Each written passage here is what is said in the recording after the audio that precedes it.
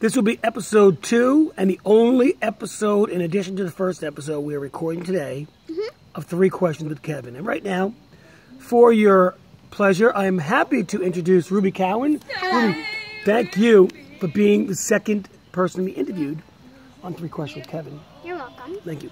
Ruby, the first question is this. What do you think is the hardest subject in school for you? Well, I'm not really a math person.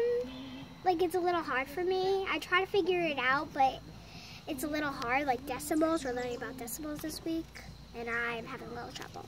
That's very interesting. Decimals can be a bit, shall we say, challenging. Yes. Second question for you, Ruby, is I noticed you're wearing some very interesting footwear there. Let me focus on your footwear.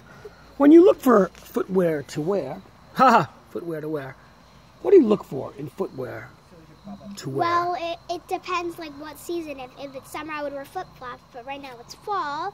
I changed because I wanted a jump rope, and it was hard with boots. Hard with boots.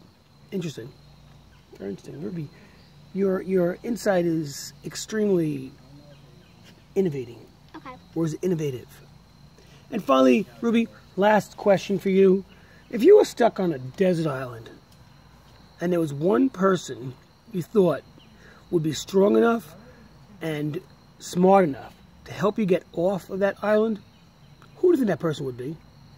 I think it would just be a stranger, like somebody who was hunting or on vacation there. A hunter or a stranger on a deserted island? Maybe. I wouldn't have thought of that, but no, I still don't get it. But Ruby, I want to thank you for the second and last episode today of 3 Questions with Kevin, and we hope you have a great day.